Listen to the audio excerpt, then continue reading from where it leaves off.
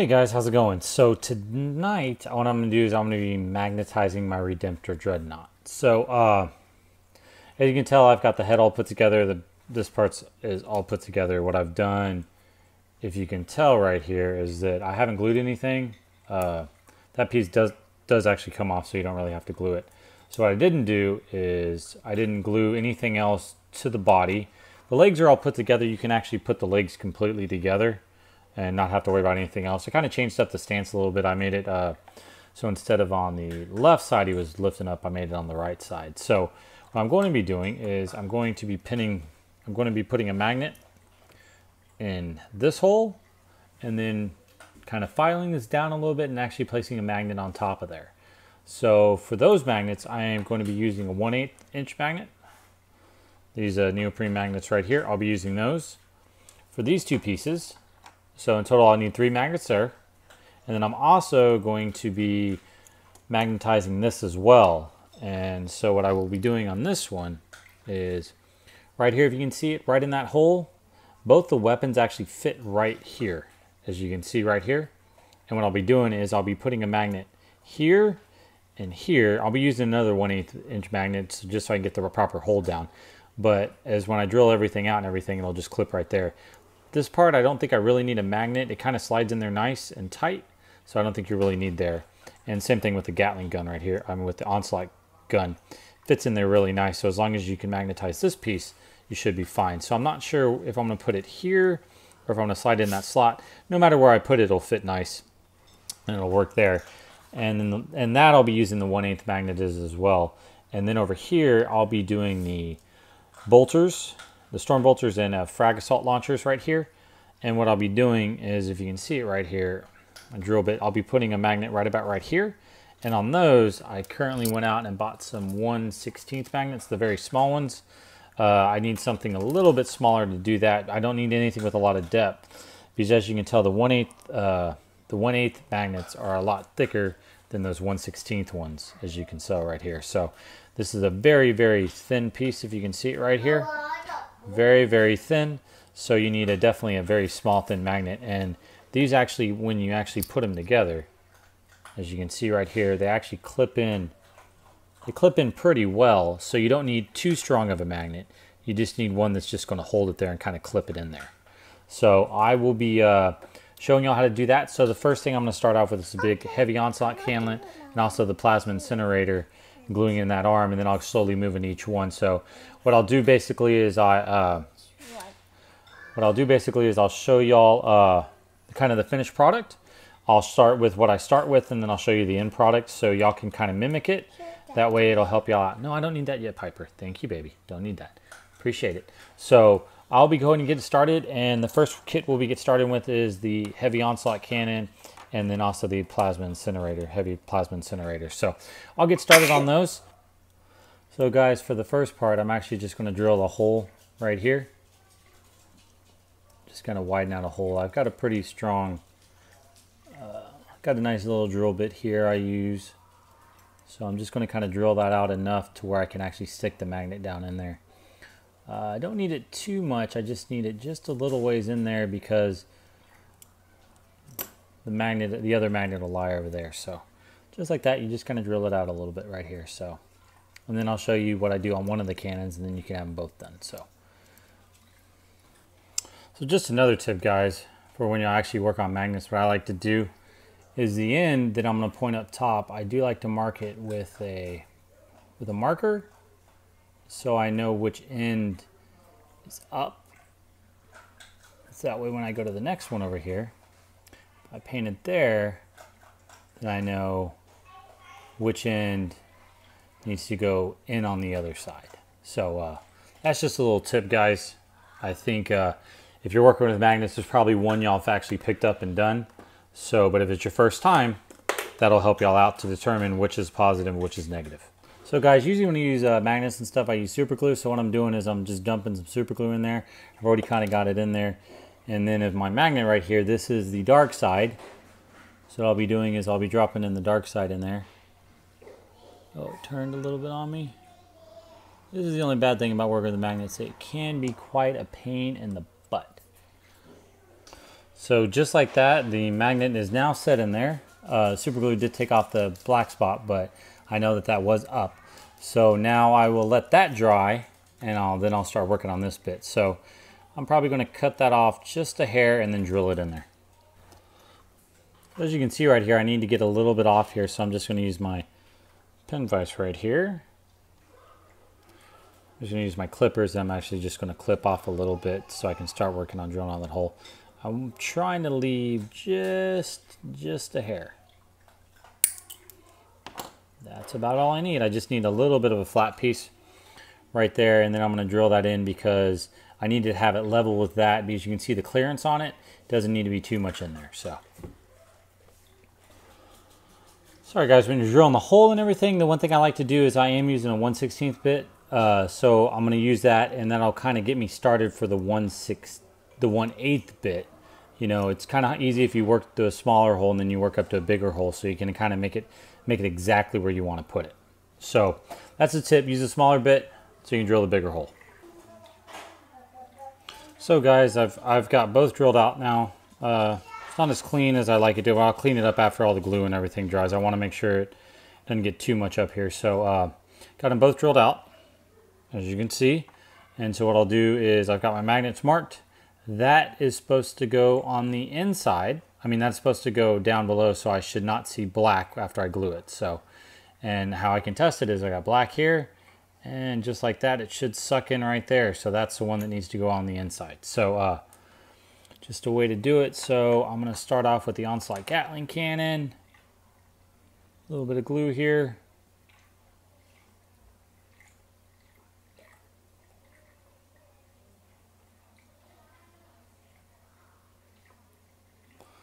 A little bit of glue. Pop that bad boy on there just like that, and I will flip it off. Oh, that did work before on the other one, so there we go, just like that. Want to make sure definitely it is where it needs to be. Oh pooey. Here's the part where you just leave it alone now. So after you get it in there, it does stick up a little bit. That's what I want. If you see the little bevel right there, there is that little space. That is exactly where I want it. And now I'll do the same thing with the plasma. And a little tip when you are working this, I usually have like a popsicle stick or something like that, because guess what? It's not magnetized. It is wood.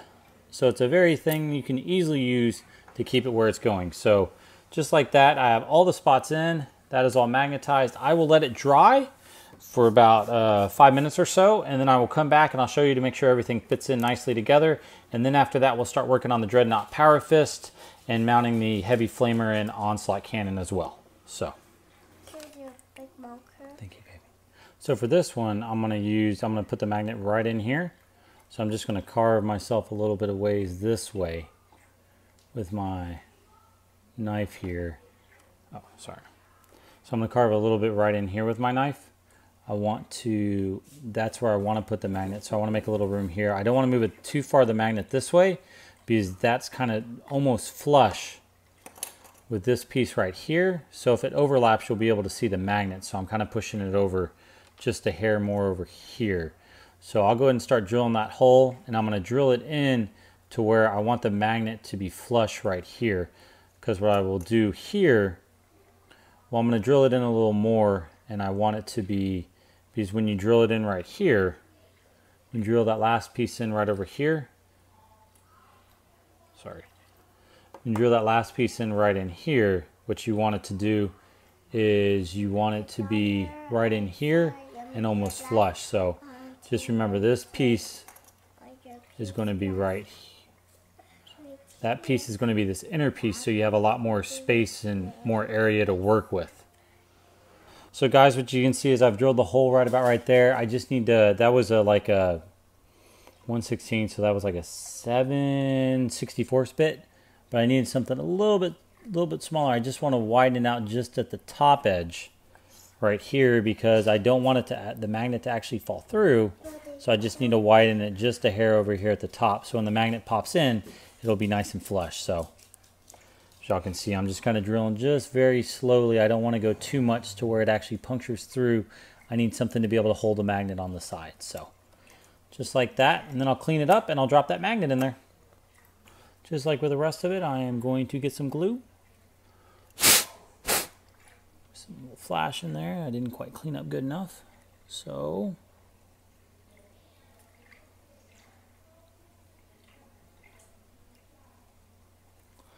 there we go. Never have enough glue. So just like that, I'm going to keep that side up. Get my trusty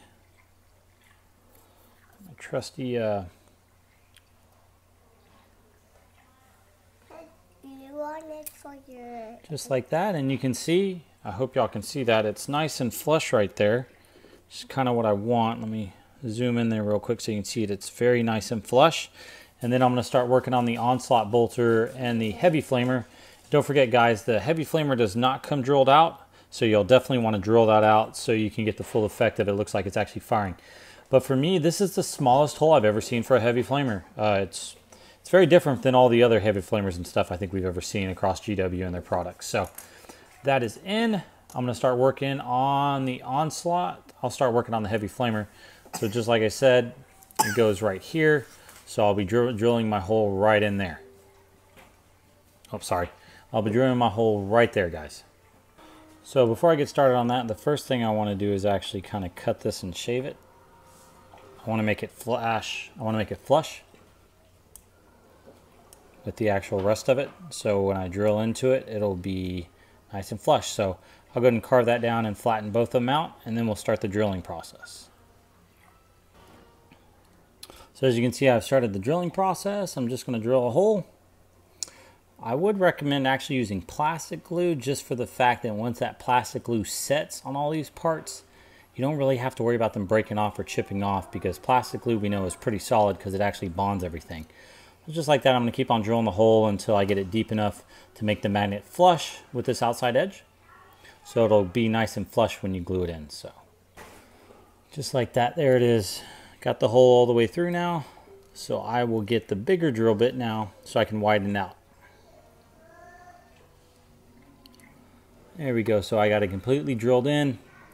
Now I will start working on the onslaught cannon as well. And then we'll start working on the bits. And I mean, start putting the magnets inside.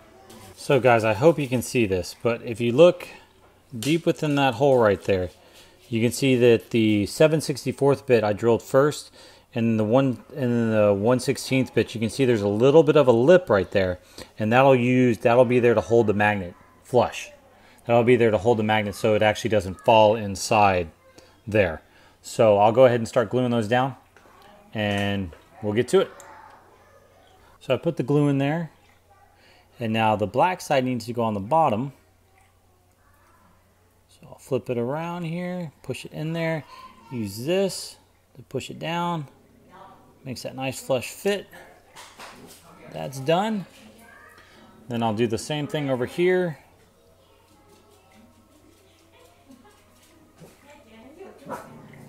Never have enough super glue, so don't worry about it if you're getting extra super glue everywhere. You're probably just going to, later on, you're going to file it down. Get that in there. Use my little wooden stick here. Push everything down. Of course, the second one I do is going to get messed up. There we go. Boom. Just like that, both magnetized. Looking good. We'll let those dry. I'll let all these dry right here. Push them off to the side. And by this time, the onslaught and everything else is done. So just like that, magnet is in. Fits where it needs to go. There, it's tagged on just how I want it. That was the plasma incinerator. Same thing for the onslaught cannon. Make sure it fits nice and snug. It's got a little bit of wiggle. It's not going to be completely tight, but it's just good enough to where when I put that model on there and I put that arm on there, I can just swap them both out and pop them both on and off. So I can have both my weapons just like that. My arms, those arm pieces are done. Now it's time to work on the hardest part of this, because we're working with all these bits right here. And the problem with this one is that I've already looked at is that you have to use the very small magnets. So the 1/16th, I think the 1/32 are going to be a little bit too big, because if you look right here, this right here is about the only area you have to actually put a magnet that'll fit right in here. So it'll actually be right here and right there, but that's about the only place you're actually going to get and be able to put a magnet there. So guys, just like I said, I'm going to put the drill, I'm going to put the bit right about right there. I've already kind of marked it off in my head and everything where it needs to go. So I'm going to just drill a small little hole right here.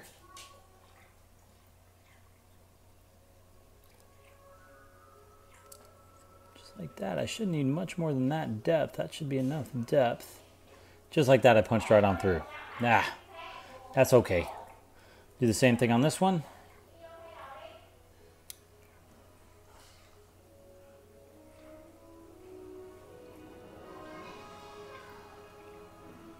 Well guys, this one I actually got right. I didn't actually drill all the way through, and you can kind of see it was about ready to puncture through, so that's why I knew it was time for me to stop. You can kind of sense that when you're drilling. And so now I'm going to drill those out. The hole's right about right there. Now these are the pieces you're going to have to be the most careful with because they are very thin. So you probably don't want too much. You just want to drill in just enough to get the magnet to be able to fit. So that's not deep enough, probably just a little bit deeper than that.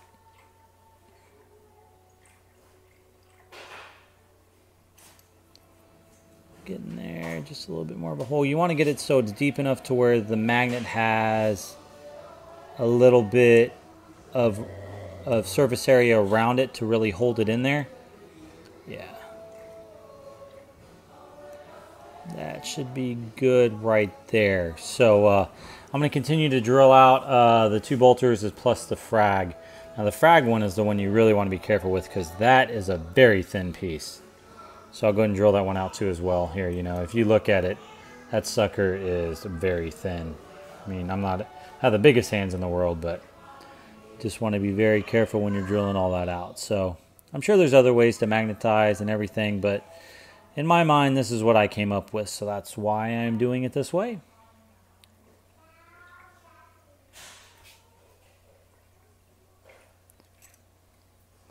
Just like that, I'm going to drill both those out. And then I'll get the magnets out and I'll mark up all the magnets and everything so I can drop them in and put them in where they need to go. So I'll drill that out a little more and I'll finish up the rest of them and then we'll put the magnets in and fix up everything. So guys, I've got the magnets all marked off, so I'm going to go ahead and start gluing. Just a little bit of glue in there. Oh boy, I didn't even get it in the hole, did I? Oh, that's not good. Okay. Put the... God, these magnets. These are tiny.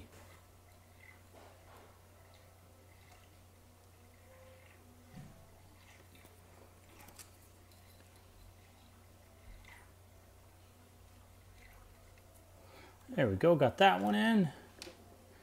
And then I gotta drop this bad boy in too. This is the one I made too big of a hole, so I'll definitely see how this one goes. Well guys, those are drying, so I'm gonna start working on the frag launchers and everything. So same process here. Got a little glue in there. That time I got it precisely in the hole. Got the black side up. Oh no. Guys, I am so sorry. These little magnets, they are so small. And I got big old clodhopper hands. Not too big of hands, but geez. These things can really be a pain. So, and the problem is they're magnetized, so you don't want to use metal. It can be a real pain. So thanks guys for being patient with me. Hey guys, so this is all dried up. As you can tell, pops right in there, that fits in there. As you can tell, there's a little bit of gap. You can see it a little bit, but from the front view, looks just about normal. You know, it's probably not my best pinning job or my magnet job ever, but for what I need it to do, I'm not gonna, let's just be honest, man. With this army, I've had this army for a very, very long time now. I'm not going to be winning any Golden Demon Awards or Best Painted Army with them. I've been working on them since 1998. So all I need is something to where I can switch out the weapons and everything. I mean, most of the time, I don't know, I'll probably be using a heavy flamer. But, you know, just in case I ever want to lay the Daka down and have more firepower, the normal onslaught cannon is a, you know, 5 shots, strength, what is it, 18 inches, -1 rend. So it's a pretty nice weapon. So other than that, it's not the best magnet job I've ever done. And just like that, so those are all done. And then we also have these bad boys too. So just like that, they fit in there just how they need to. It's nice and flush, and it's got enough hold to where it won't simply just easily fall out. So just like that, it's got enough hold. It's really what I need it to do. So let me look at the other ones over here. Frag Storm missile launchers, same thing, fit in there nice.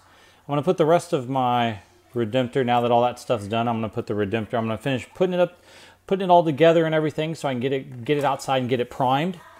So guys, I hope you liked the video. It's, you know, not the best thing in the world, but, you know, I gave it my best. So any comments down in the field, I do appreciate it. And hope this guys helps y'all out. If y'all want to try to pin your Redemptor Dreadnought, maybe you can take some of the stuff that I've done, make it a little better, and, you know, make it work just a little bit, a hair better. But it does what I need it to do. And so I'm going to go ahead and finish putting them together, guys. I appreciate your time. And check back with us for our next video. I know this weekend we will be playing the Fate of Cantor Mission 2, which is actually the battle at Connor. Sorry, good Lord, I can't pronounce anything. But yeah, we will be playing the second mission for the Fate of Connor. And I'm pretty sure, me and Jonathan haven't decided what we're going to be playing, but I really want to bring my Dark Angels. We'll have to see if, but we may have to do a smaller point game for that. But, you know, it's been a while since I've had my Dark Angels on the channel, so hopefully I can bring them. Well, guys, I appreciate it, and enjoy the video.